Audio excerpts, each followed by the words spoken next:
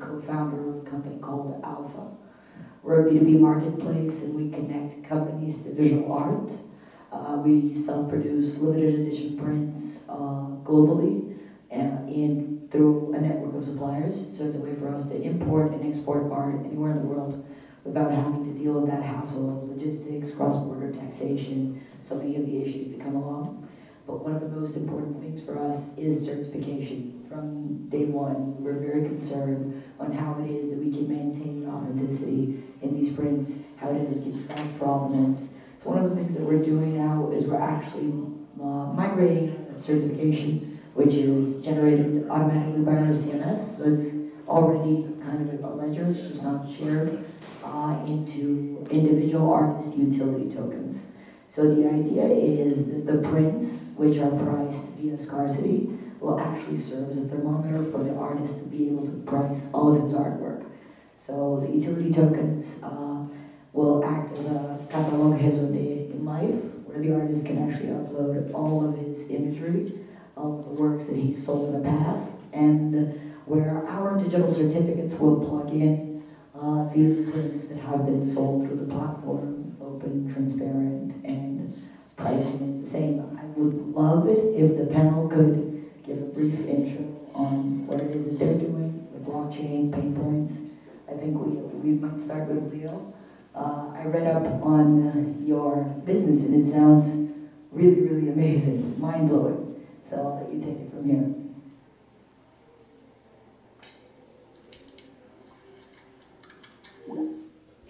Oh, apparently not. Maybe you want to start? Sure, yeah. How's it going, everybody? My name is Crain. I'm the CEO and co-founder of SuperRare. SuperRare is what we like to call a creative social economy. So it's sort of like a social network and community of artists and collectors who issue one-of-a-kind pieces of digital art. So the piece of art itself is a blockchain token, and people can collect these. They can trade them on the marketplace and the platform. And yeah, it's built on top of Ethereum. So if people have any Ethereum questions, feel free to direct them my way. Hi, I'm Patrick Marr. I'm a visual artist and making work about technology and consciousness. And I think I'm mostly interested in blockchain as a kind of a hypothetical idea, and bridging over from the sort of existing art world, which is pretty bereft of understanding of technology in general, and kind of willfully resistant to it to some extent, and has already kind of a hypothetical economy that floats on a different layer of trust. So it's actually really similar, but in the new instance of sort of blockchain companies, it's almost like a parallel art world of people who might be coming from other professions into art, and at the same time there are those kind of concentric circles and non-overlapping circles. And so I think that's a very interesting space to see how these things are interacting and bridging from being high tech, but maybe less high concept, or being very high concept and very low tech. And I think there's a lot of interesting room in there for growth. Thank you. Hi, my name is, first of all, Leo, can you hear us? Are you a part of us now, or are you going to hang up soon? Leo, can you hear us? Are you talking to me? Can you hear me? Yeah, do you want to introduce yourself? Yeah, you sound a little echoey, so I'm having trouble hearing you. But I'll go ahead. Yeah, my name is Leo Madrid. I'm based in San Francisco Bay Area, and I've been in the arts for about 20 years, off and on in various capacities, including I was a gallery director in Union Square, San Francisco. I placed about 400 individual works of art in private collections, valued at over $5 million. And for the last couple of years, I've been doing conceptual art installation work at art and science festivals. And I'm about ready to launch a large online marketplace for artists that would potentially have 10,000 plus artists online. My name is Monika Proffitt. I actually have worked with two of these people, so Meagher as well as Leo Madrid. We've done a couple of small innovations together. We're always sort of cooking up different things. But my background is in serving artists. I started an artist retreat and residency center about 9 years ago, eight or 9 years ago. I ran it for a while. It eventually grew into a global exhibitions program where we took emerging artists to places where they wouldn't otherwise get in, like Art Basel Miami, Venice Biennale, Frieze New York, on and on. And one of those connections is actually who referred me here. So the world keeps getting smaller, even in a giant city like New York. I also started an online digital course to teach artists the business of art so they can hopefully start to manage themselves in a way that they would be profitable and be able to make a living and a life. So then I also did a publication, an annual publication, which will be starting again soon. It was down for the last year. It was called Artists to Look Out For. We have an open call for artists. They can apply with their work, and we pick about 100 each year and do a publication to help give them something, a truly printed catalog of what we think are the most promising up-and-coming artists of that particular year that we see on the circuit of art fairs, as well as with digital classes. So that was my last company. I just sold it to another woman who's taking it over, and I'm going to be helping her restart, say, the digital audit program and that stuff. So that will continue on. But I sold it because I wanted to move into working with a larger demographic than just the creative class. I realized that I loved solving problems and having a robust financial aid program, for example, to help artists that were struggling get into places where they would hopefully be able to leverage and leapfrog in their career. But I also saw that a lot of people were, struggling financially, and it's not because they chose to be artists. It's because they just didn't have a lot of other opportunities. So I wanted to serve more folks that were struggling in more ways. And for me, that became choosing real estate because it was the most common vertical that everybody pretty much engages one way or another. So in securitizing real estate using blockchain, it's been the first vertical of many. So I think securitizing in general is what we can do with blockchain is enormously important. And looking at larger socioeconomic ways that we organize ourselves around our goods and services and resources as human beings now has a new metaphor with blockchain. So when we talk about tokenizing, we now have a new way to maybe open up the conversation, which has before been about securities and stocks and big businesses. And now anybody can securitize something very small. But then fractional ownership can also bring a collectivism into something that's capitalistic. And then a utility coin can hopefully bring in a sense of membership and activity and coupon and all these other things that we never really connected with what could be truly a currency, an actual currency that we engage. So now I'm really interested in these intersections geopolitically and sociologically that get manifested through this new layer of blockchain technology. So I guess I'm still kind of an artist in that sense, having fun painting in broad strokes, and in the meanwhile, hopefully helping more working people get access to a really good investment like real estate through securitization. Oh, and I wrote a book, Blockchain 101. It's small. It's supposed to be unintimidating. If you want to buy a copy, they're $10. I'll send on that. Thanks. Well, thank you for that. So I think one of the most important questions when you're thinking of art and blockchain is how do you define digital scarcity? So I'd love it if you guys could, take a jump at it. Patrick, as an artist, I would love your point of view. It's funny when in the kind of the first rodeo around blockchain, people were still talking about like the idea that you could have ubiquity models that would function, right? And that before the web got so swamped that just became kind of what it is right now, but kind of a mess, right? A glorious mess. But it's the direct parallel from print thinking, and at the same time,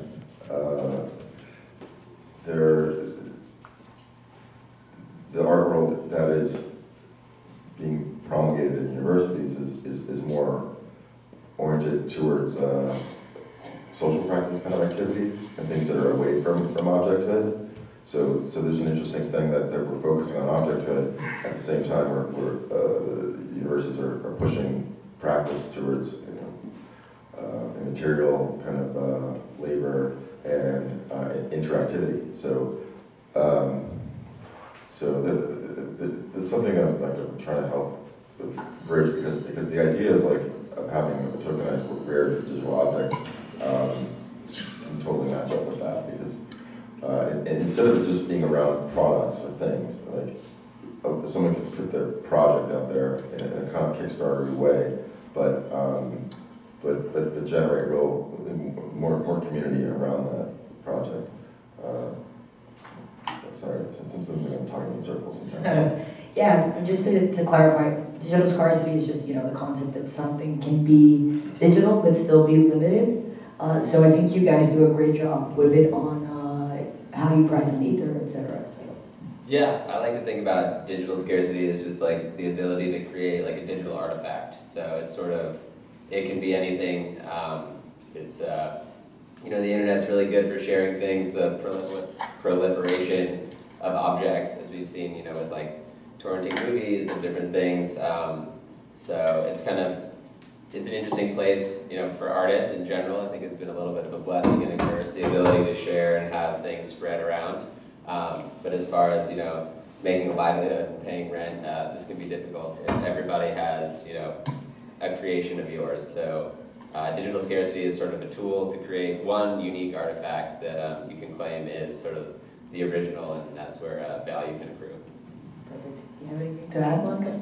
Well, I think, new microphone, new relationship. I think you guys kind of touched on two different things. One was something that really could be captured in this securitization model, where we take an object, we limit it or intentionally, or we only can find so much of it, such as like, well, I guess the commodity of gold or something, but we have a certain limited amount so far, and that therefore is a big driving factor in this supply and demand relationship of value creation. And we track that, and we do things so if we create say a limited number of prints or a limited number of something in the art world, now we're trying to use that model to push up value. But there's an interesting new model that's come up with the invention of the internet, and I think that Patrick sort of touched on it a bit. At least that's what I heard was, and the utility coin may be one way that we can harness the value that's made there, and that's actually the exact opposite. In removal completely of anything that makes it rare and scarce. So, now people upload things to YouTube and it only has value if lots of people have consumed it, right?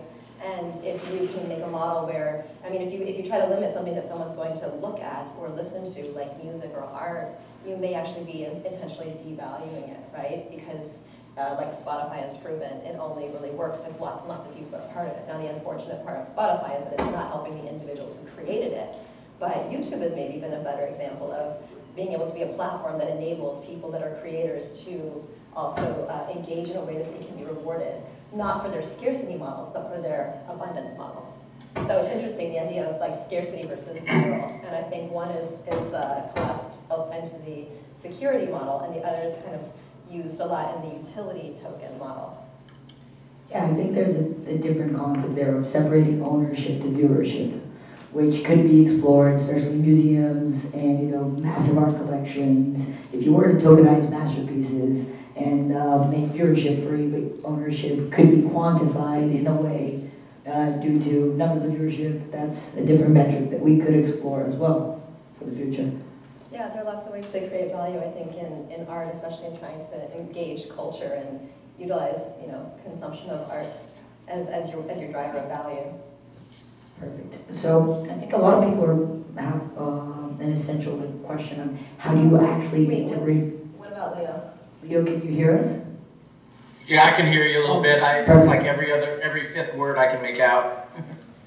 So do you want to try and tackle what's your definition of digital scarcity?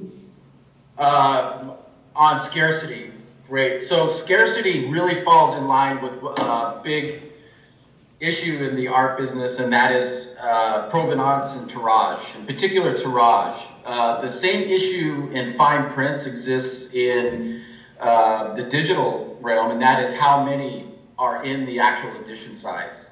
And I think in digital scarcity and with blockchain, what we'll be able to do is give confidence in the buyers, because that's, for my role, I plan on using blockchain to remove barriers to acquisition, streamline delivery, and build collections. So digital scarcity, or just the scarcity in general, with a really strong tirage management and really explaining to people exactly what that is and where that plays will give them the confidence to make decisions much easier.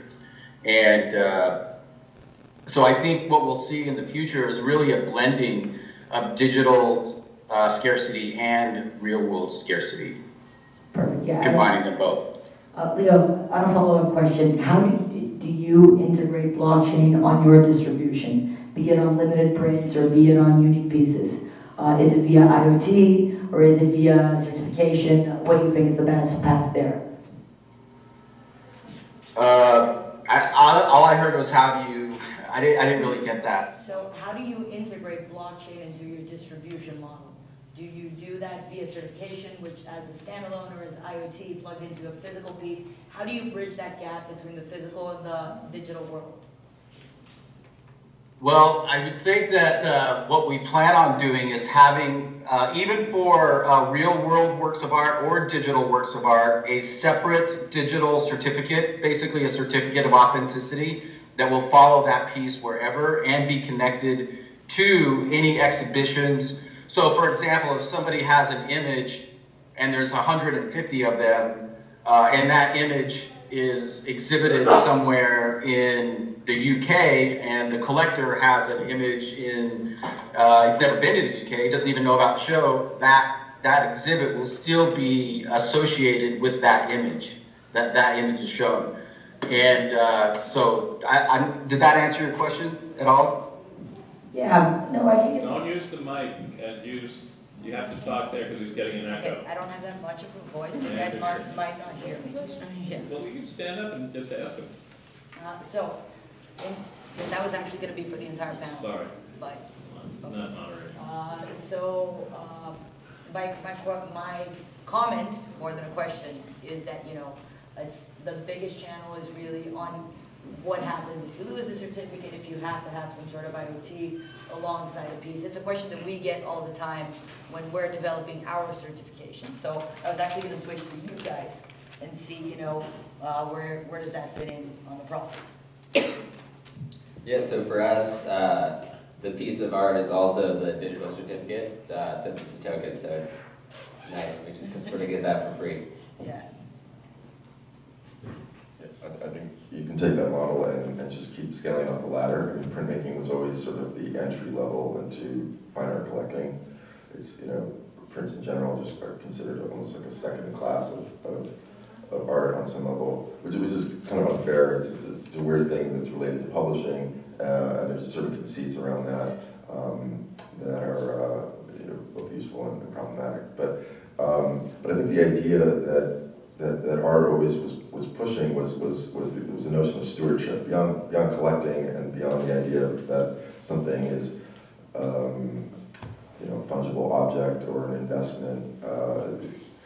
So I think we should encourage tokenization for different types of projects that allow long-term value. If you think of conceptual artists like Vito Conchi or Chris Burden, or newer artists who use systems of enumerating their projects, there are other ways of kind of bringing that story into work without it necessarily having to be a you know, tradable object. So because we're going virtual and we're also going into interactive space with projects that start to look a little bit like social services, but it's you know, art's always being weird, right? That's what it is.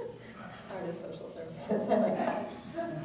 I was a social worker for 6 years with chronically mentally ill homeless people, which I have to say was the most like applied theater and improv that I've ever had in my life. It's like yes and with a purpose. But anyway, yes. Semi-mentally ill, semi-homeless is kind of art. You know? No, really. I mean, arts administration was not a leap after that. Anyway, I'll stop there. Okay. So John, you price your works on the platform on Ether, right? And well, you know, with everything that has been going on with crypto and volatility, how does that affect the sense of value for the artwork versus the sense of value for the coin itself? Yeah, sure. So Yeah, we launched in April, kind of like the first version of the marketplace, so everything happens with Ether and kind of just goes through the smart contract.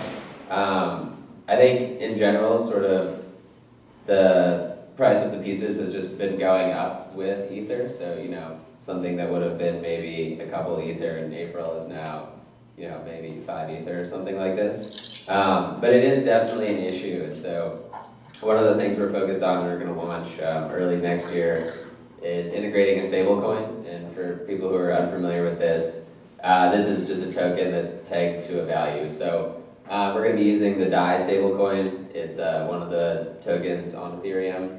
I think it's pretty, it's interesting. It's a decentralized stablecoin as opposed to like an IOU token that some of these other ones are. But that's sort of the way we're approaching it, because I think it is an issue. What is it pegged to? So right now, DAI is pegged to the dollar. So one DAI is $1. It's $1. Yeah, exactly. Perfect. Yeah. So there's some kind of maybe joke in there with like the meltdown value of the sculpture, like when there are all these communist equestrian statues that were made out of bronze, and all of a sudden the social value kind of dropped to zero. People were like, maybe we should melt that down and make some, gold or something. So you have a coin, it's back in work. There's a kind of a meltdown value where, somebody says that this coin is more interesting than the art that it's floating on. Or, I don't know, not to denigrate the work in any way. You know what I mean? Just like if you would prefer to have the Ether tokens instead of the art token. Work itself. Yeah. That's why I think we're on the right track with that kind of stable token. Yeah, right. Because Yeah, when all's going up, all is fine. But then, if Ether starts crashing, I don't think artists are going to be very happy about that. Yeah, absolutely. Wait, so let me get this straight. When you first launched, you took people's artworks and you pegged it to the price of Ether directly? So it was simply every single price that was initially given in, say, April of 2017 when you launched, or 2018, I'm sorry, but now went through the same sort of massive volatility and decline? Or did you use Ether as the way people could pay and then and just left it at that? And then you had your own way of like pricing that was its own stable thing? Yeah, so our users of the platform set their own prices. They just happen to set the price in Ether. So if you set the price at 1 Ether and then the price crashed, you could just update your price to 5 Ether or something. Oh, okay. So it was up to the user to update according to inflation and to volatility. Yeah, it's a peer-to-peer marketplace, so people set their own prices and they're in charge of the assets.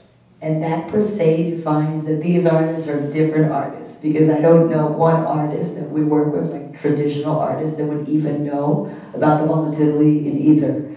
So I feel like we're entering a world where we're bringing on, we talked about this like a little bit earlier, right? Like the artists that are in this digital marketplace, they are kind of like different profiles.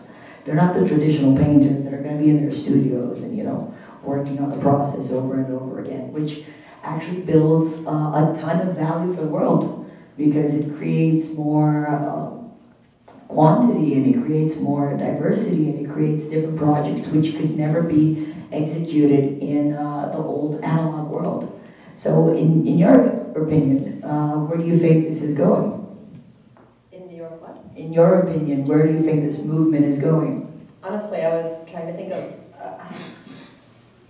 I'm thinking about how resources are being redistributed in different ways, and we're inching towards a model. We're using these tools such as capitalism, and we think that it's just this one way. Capitalism is like, because it's a hammer, we think of it as like this tool that's caused great destruction, which it historically has.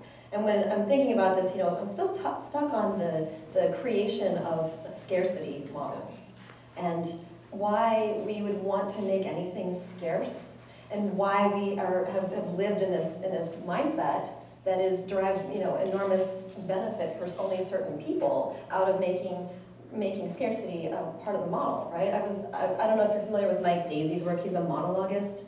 He came from Seattle, which is where I lived for many years before New York, so I got to know his work, but it was still very young in incubation. And he's an excellent speaker. He's done wonderful pieces. I can't recommend him enough. He's also a Brooklynite now. But he recently just did a 30-night consecutive piece every night for 2 hours doing another talk on a different piece of the history, the people's history of the United States. Starting with the very beginning of like the ships coming on and the kind of, and the the creation of terrorism that really started here with the complete and utter genocide of the indigenous people, then continued, of course, through the enslavement of another group of people, right? So the things that were truly the people's history of our founding blocks. And one of the things that he talked about in that first encounter that still sticks with me, which I think that we're kind of coming upon at a meta level, we're coming back to, hopefully, is that there were clearly tiers of who had what, of who was well off and who was not. There was even, I think, on the boat that Christopher Columbus was pioneering across the ocean, there was this contest that the first person to see land would get like some incredible amount of money from the Queen every year until they died, which is so cool, right? And this one dude, we never have heard about, was actually doing the early morning shift and saw it and said, oh my gosh, I see land, and he apparently was farsighted or whatever, and they went that direction, and of course then Christopher Columbus wakes up and says, I saw that last night, I already knew. And he just took the money, went back and told the Queen that, and the guy that first was, you know, in like somebody's journal had actually seen it, the worker, was just didn't get brought into that. So this idea of scarcity and inequality in distribution of resources is already inherent in just who even saw North America first. But then we get there, and the indigenous people, they didn't have poverty. There wasn't a thing where some people had more than others, right? They'd taken care of that part. They didn't have, like, say, written language, but they were like, fine. They were like, here, we have beautiful birds. Do you want to try them out? Here you go. And like, of course, Christopher Columbus, as we all know, was like, they're so docile, they'd make great slaves, right? So totally different mindsets. One based on scarcity and commodification, even of our own species. The other one based on a complete utility point model, really, like a membership, right? We're all members, and we all get it, and we all share in it. So as I see now this YouTube utility movement going, where you only do well if everybody likes your stuff, if it's viral, right? Viral in a good sense now, not in a bad one. We maybe are coming back to something that's a greater redistribution and a model that perpetuates redistribution as the way of having value versus the constriction and the creation. I mean, when I think about like the most historic museums, they're all things that were stolen from other places and put somewhere for people to look at, like objects in animals in a zoo, right? It's still a commodification of objects. And of even people and even animals and all the things in the world, the Internet of Things and the reality of things all being only good and valuable if there's not many and only a few people can see them because then you feel special. Rather than this engagement viewership model that we've just begun to make, and now we're just beginning to create direct value systems, tokens around it. We might be kind of hopefully coming back to a place where we finally see the value truly being created by the ability to share best, not by the ability to constrict. So I know this might be several steps past even where you guys are, the models that you're making and the companies that you're making and the wonderful benefits that can be given to artists now, but I think in the long term, we're actually onto something much more interesting and exciting than finding ways of making scarcity. I think we should be looking for ways of making abundance.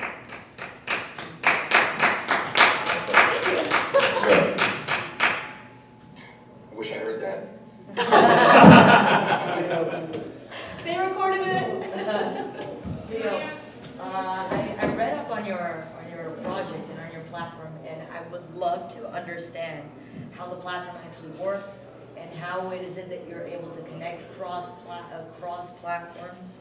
And can you provide a little more clarity on how this brings more transparency, specifically for the art space? Okay, which platform are you referring to specifically? Because I've developed a few of them. Are you talking about the art sales platform? Well, on your bio, it just said that you were linking up cross-border, cross-platform technologies. And that, for me, has always been a massive issue because every platform has its own nitty-gritty language code, etc. So how do you make that a more general thing? Oh, I can speak to that as well. We can go with them. I'm on that one. Well, if I got the question right, part of my experience was I was a surface warfare specialist in the Navy, and on ships you have massive systems working together. A lot of systems interrelating together, and maybe they don't directly connect, but they still influence each other on some form. And so some of the platforms that I've been working with have to do with consciousness, quantum mechanics, and the way that I think the most important thing is stay process oriented. stay process-oriented by keeping the customer in mind, and build the processes around that, build the different technologies around that. And for me, it's about the experience. It's for art. I found that when people chase money in the art, it usually runs away from them. And by sticking with the experience of it and building around that, that's the process I've been following. And for specifically, I mean, what we're pulling out, what we're rolling out right now, hopefully it'll be up by the end of the year, is a platform that people will be able to experience art, and on the back side, on the business side of it, we'll have various technologies. I don't know if this is, I think you would kind of have to see it to understand it fully. So that'll be out hopefully at the end of the year. But we'll have some processes that will be just focused on the experiential, the artist, like what people will see with the art, and then separate but dovetailed the back-end processes, some of which will be quantum-based technologies. We'll be serving the delivery and sort of the business side. For example, one of the things I want to see is, in the art business, if a gallery sells a work of art, sometimes it might take weeks or months before the artist actually gets paid.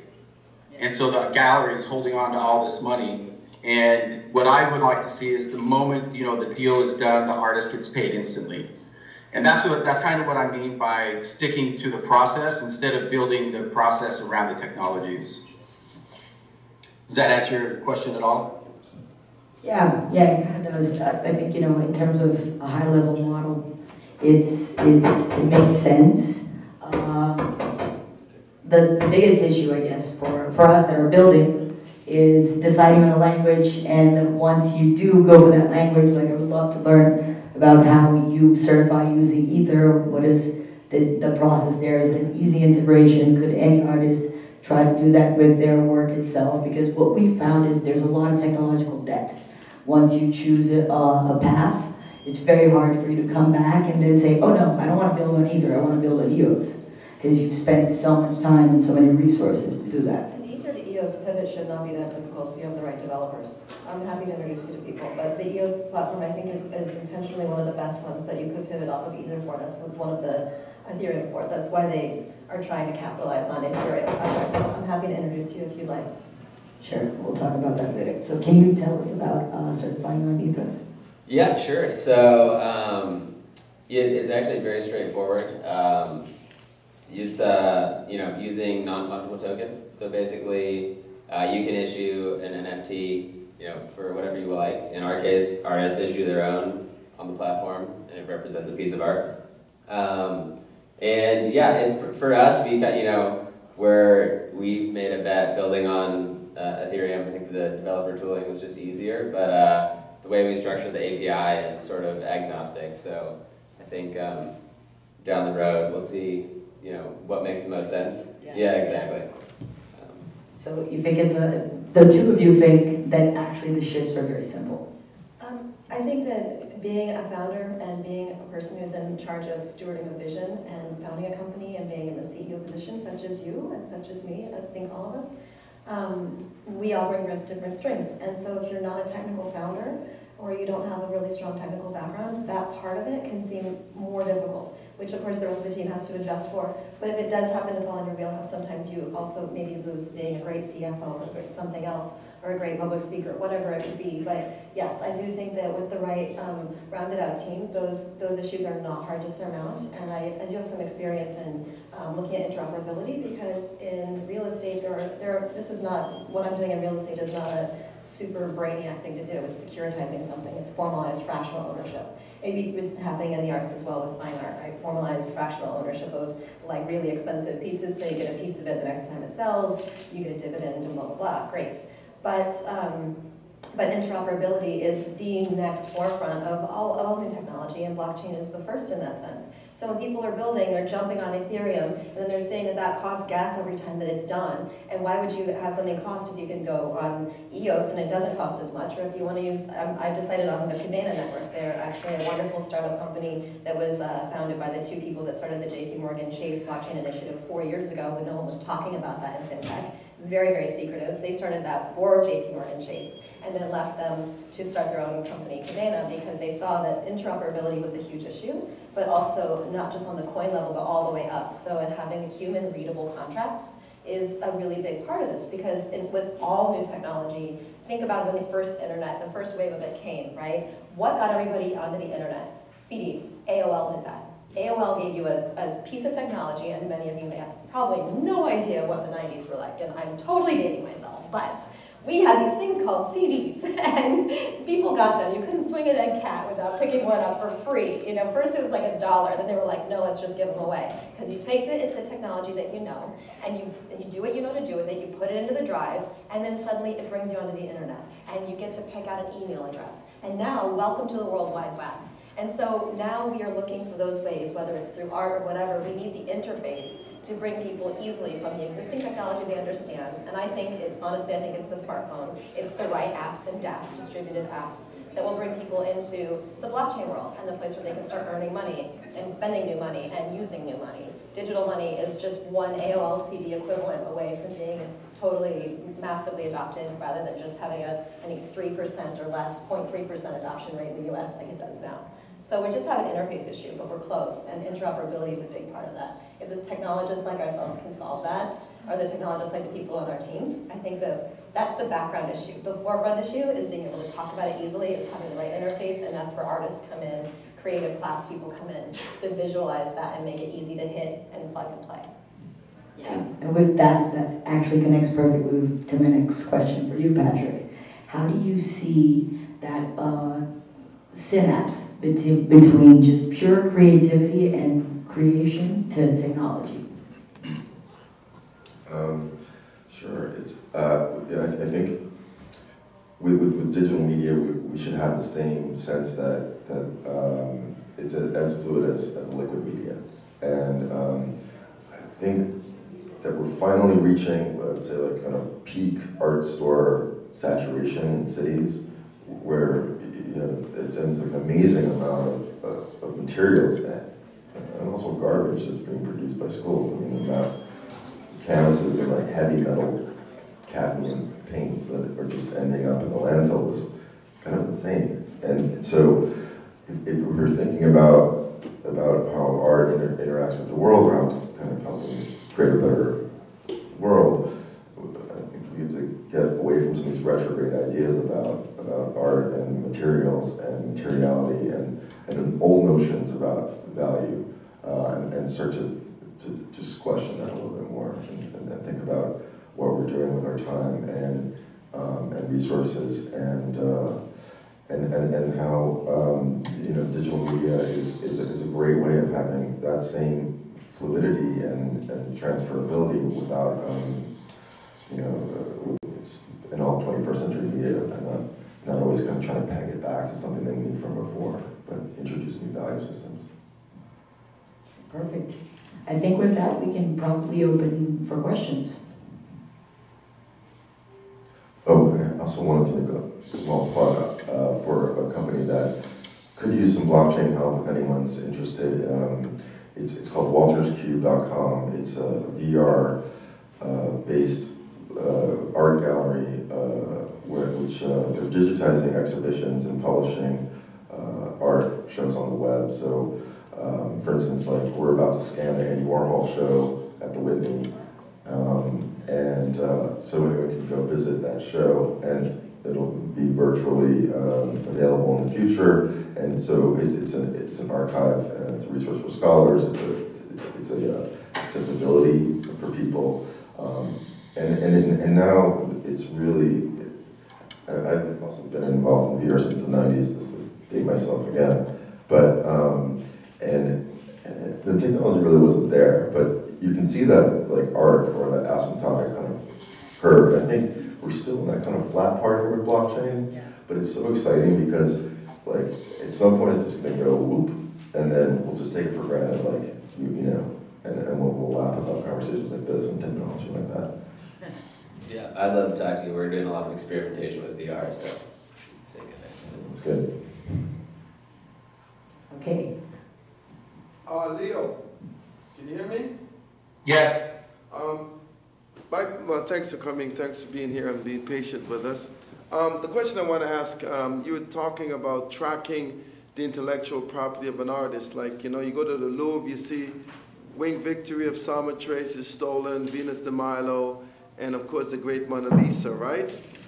Is there going to be any sort of initiative that people who have made great art that got it taken away from them to sort of bring it back to the original owners or the original owner's family?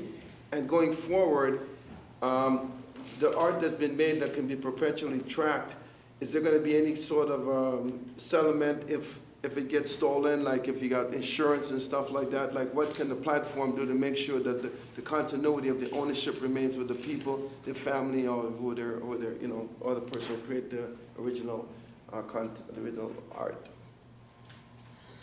Okay, I heard a couple of questions there. One was tracking ownership if it gets lost, and just maintaining long-term tracking what it is. Is that correct? Yes, sir. Okay, so that's actually I'd say about 2012, I kind of dedicated my life to a particular part of the arts, and that was, I found really interesting was how do art movements happen?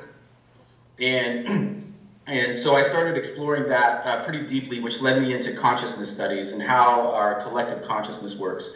So the platform we're actually launching, it's an encapsulated platform, and I would say that it's definitely not a panacea to answer all questions or to serve everybody. It's not, only certain people will probably gravitate towards it. And I think the tracking of the ownership, I don't know, the only thing that I'll be involved in specifically is the art that we're selling.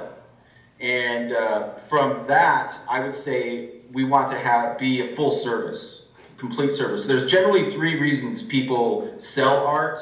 That's death, divorce, and taxes. And so we want to have basically services for each of those reasons why people sell art, while simultaneously providing just an ironclad history of every single work.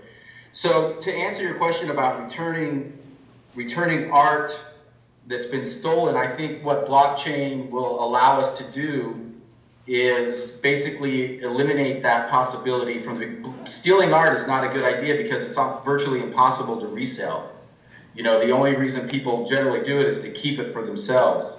And so I think having will provide us, but it's really going to be how a community, how the art community in general approaches this. And it's probably not going to be one answer, but a lot of different groups providing their own particular answer for that. And I don't know, I can't get into the specifics, but I have figured out a way to use components of blockchain as a form of AI in tandem with quantum computers that will allow us to track art movements and be able to find out, you know, tracking influence, I guess you could say. And I don't know, did that answer your question at least partially? Absolutely, thank you so much. Okay. Art is really a physical medium, and the new technologies have basically devolved art into distribution of imagery. The components that you actually mentioned about scanning the Warhol exhibition, is that with like photogrammetry and trying to obtain some type of physicality of the art? I mean, that's one question, but I just find the whole concept that art has been reduced to the image just totally negates the whole concept of standing in front of a mural that's 20 feet by 8 feet, and if it's a fresh painting, you smell it. If it's a piece of sculpture, you can feel it if you're kind of break museum rules. But, you know, there's a whole different aspect of art, and it's kind of, I don't mind the aspect of fandom. You know, I'm a fan of Warhol, and I'll have his pictures, and I do, you know, have a whole collection of things. But what is happening? I mean, what do you see the future of the physicality of artwork, and how can that be restored? Can I just go for make it. one comment? Because that's actually why we built our company as we did, because we looked at real pieces of art and said real pieces of art are always going to be masterpieces. They're always going to be there. They're always going to be present. And they're so important. The experience of going to a museum is not going to end. The experience of collecting unique works is not going to end. But as we mentioned before, and I think you touched on this, prints are kind of like a separate layer of collecting. Maybe it's like the collecting beginner level, or it's when you start liking an artist. But at the same time, implementing that concept of digital scarcity, even if it is an image and a reproduction, makes it a piece of art and makes it a valuable piece of art which can gain value as that same artist gains value. But I don't think the imagery or the prints themselves, or whatever you want to call them, or the posters, are taking away from the masterpieces or from the unique pieces. I think they're building, actually. I can't help but think of this in terms, sociologically, about privilege, right? Because I've been enormously privileged to stand in front of paintings that are, you know, freshly painted, and I smell them, and I get this additional sensory experience. And those of us who love it, we take our opportunities to indulge in this and to have this. This is a resource that is available to us to a degree, but of course we're looking at like decreased numbers of people going to museums anymore, right? And increased numbers of online classes. So everything is becoming digitized and more available, and those who can have the physical real thing are the privileged ones, right? There's going to be people watching this through a video stream that didn't get to be in the room. That might not be a big differential of privilege in this particular scenario, but it's a huge one in those scenarios that you point out, like with real artwork. And you're trying to bridge that gap by thinking about the actual tangible object, but also in digitizing it to increase engagement and opportunity. So I can't help but look at it through the lens of privilege, and that we would hope that having greater circulation of, say, an image like the Mona Lisa can only inspire more viewership in person if people decide to put their money towards it. And Paris holds on to that in the Louvre for that reason, right? Because they want those people to take that opportunity. But it still doesn't mean we're robbed of being able to see it. So I think that, you know, both sides of that are accurate. It's just that the landscape is shifting. That more and more times it may be that as we are able to digitize or democratize or technologize more of our experiences through VR, AR, through maybe even, who knows, if we'll someday have an app for smelling things, you know. But if that's possible, then we are reducing how what a privilege it is to have certain things and increasing how the opportunities to fully engage them as best we can. So this is a new means, I think, for distribution, not just for separation of the real thing versus the not real thing. Hopefully they can be more bridged. Yeah, and I think, you know, we're really building tools for digital artists, and I don't think just because they produce their work digitally, it takes away from physical work. I think if you make something that, you know, speaks to you in Photoshop and it speaks to me, it doesn't take away from, like, if it was in reality, like here with us and there's a physical version, I don't think that one's better than the digital one. I think it's just sort of expanding the scope, you know. For us, like a lot of people on the platform, I think these artists are not really, you know, taken seriously by galleries. They wouldn't have representation, and now they have an outlet where, you know, somebody can pay $100 for something that speaks to them. So I think it's interesting, and it's sort of just broadening the scope. And I think it probably will just, or my hope is anyway, that it brings more interest to the arts and makes it a little more accessible. And then people feel like, oh, this was fun and an easy thing to do. Maybe I will go to the museum today because I'm thinking about more art and stuff like that. So I think that's the way we're thinking about it anyway. I mean, there is the digital original. I mean, I work in digital technologies, and it is purely non-physical until I print it or make the decisions about it, whether it be AR, VR, you know, animation, video. Those things don't have the same physicality of a large painting or a large piece of sculpture. But there is a lot of student artwork out there that not every piece that is physical is a masterpiece. It's Yeah. true. And but to answer the question you mentioned, Walter's cube. Are you photogrammetizing it or just photographing it? Well, the algorithm is basically stitching. It's a high-end version of stitching photos of a space. So there's a technique of how to document the space and the objects in the space, and then that's stitched together, and it looks pretty real. So the name comes from Walter Benjamin's theory of the shadow, because when something feels real, there's the way light moves on surfaces and the way we see shadows helps us understand reality.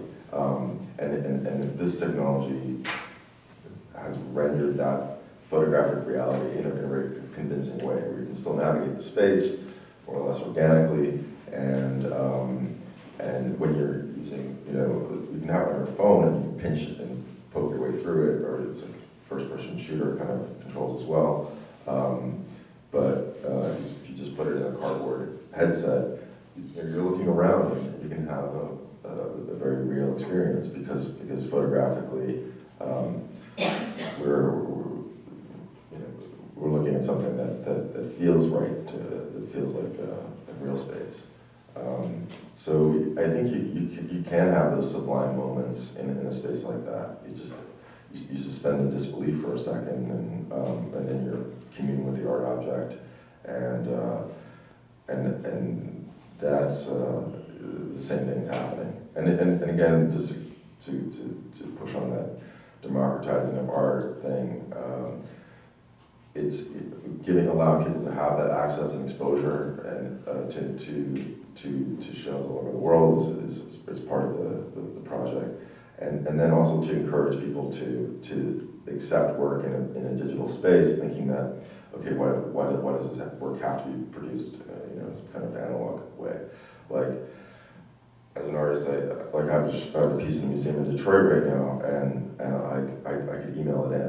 So I do that, and I had a piece reproduced in China. I thought, oh, this is great. Like, maybe somebody will actually knock it off, and then it'll be distributed in China for free. That'd be awesome. But it was in like a blue chip gallery, and they took care of it. And after we said, okay, either we'll sell it, or we'll destroy it, or I'll give it as a gift. And then those were the options. And so I think there's a lot of exciting potential there when people make digital work, output it as necessary, but think of the output as the way it exists in the world, but that it's first and foremost a real digital object, and to respect it that way. Maybe that blue chip museum could have given you a fourth option, which is like sell it as one, destroy it, or gift it, or securitize it and let a crowd fractionally own it, and they'll sell their collection. That would have been best, right? I'm here to help.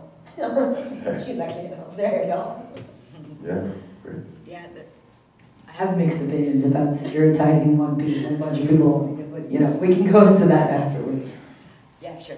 Hi. The greatest artists in history are often not very popular at their times. I wonder, is there, as exciting as it is to connect artists to consumers with blockchain technologies, I wonder, is there room in the ecosystem to support artists who might be too ahead of their times? Tell me about it. It kind of makes me think about the, the lending, there's been like a lending initiative for MBA students in Colombia, where finally, it's all finance up there, right? So they're like, wait a minute, we see a lot of future earning potential and a lot of secure lending options now, but they're all broke MBA students. So if you're an MBA program in Colombia, you can qualify for more lending than if you're, say, in an MFA program, because we don't see that you're going to have great future returns. But so it makes me think about that when you look at kind of a group and you say in the future we can see a likelihood of better returns and a greater risk now, but in context of where you're going, the large canon of your career, you're going to be more secure than you seem right now with your credit score and your debt-to-income ratio. But I think it's very difficult to be predicting cultural determinations because it's such a moving target. You know, it's much more difficult, and unfortunately now, to be able to say, you know, let's look at the type of work they're making and how relevant it's going to be and how well it will be consumed maybe in 50 years. That's quite difficult because it's not up to just looking at the nuts and bolts of the likelihood they'll get a high-paying job, the likelihood they're going to have a really great degree that will determine that high-paying job. So it's just, I think by the mere fact that it's such a meandering path to be an artist, it's really hard to do predictive measures like that. I would say that blockchain could be very helpful for establishing like a value chain of conceptualization and as a means of kind of a real-time copywriting of concepts, right? The first thing that came to mind was the very kind of real world meets digital world example of the scanning of the Jackson Pollock masterpieces. People were kind of in agreement that this was interesting work, despite the way it was initially promoted. But somebody eventually scanned that work, and they said this is one of the most complex algorithms in the history of image making. And so when the technology came around to look at the work through that lens, the value was underscored by the fact that a computer could help us understand this thing in a qualitative way. So I would say, you know, create some kind of portfolio mechanism for yourself on the blockchain that seems like it's going to be stable. One of the problems is that in the art community, no one's really sure what's sticking around. Right? You know? And the people who've been through the various dot busts, we're not really motivated just yet to invest heavily in, you know, in uploading things because the upside is not so clear. Right? And also, you know, art is already kind of a volunteer hypothetical economy, and so doing more labor is futurity is already a lot, but I would say for artists to kind of figure out a system by which they record their ideas and share those ideas, and then hopefully the credit will come around as it's due. Great. One last question. Statement to address something that you said. I think also when you look at art, digital art, speaking of that, I'm finding that young people have a different brain set that's resonating, like digital art resonates with them, just the way the Mona Lisa may resonate with you or something of that sort. And the other thing, so values and looking at art from a personal level opposed to who sets the hierarchy. Like, why is the Mona Lisa better than a piece of art in Africa? You know, why does that blow our minds, and yet there's no global conception of culture and relationship to art, sort of hitting on where you come from. So I always want to interject that when we're talking about art, because we tend to go to Europe and we skip all of these amazing aesthetics that were here, you know, from Africa, China, India, and we tend to forget what art is. It's not anything except the culture of the various people in the universe. And so right now I think speaking to that, digital art is becoming part of that collective consciousness. And I think it has a tremendous value to people that are young and people who have other ways of seeing things. So I just wanted to put that out. It's very, very intentional because that's like, for me, like I remember being in school and we were learning about art, and the first thing that I turned the page and it was like Europe. I'm like, yo, you know. Don't forget South America. Well, we're here. Yes, it's like, well, you know. So I just wanted to make sure we keep art on this conference of the universe. Well, thank you very much, everyone. Thank you, panelists. This was great. Thanks, everyone. Yeah, thanks so much.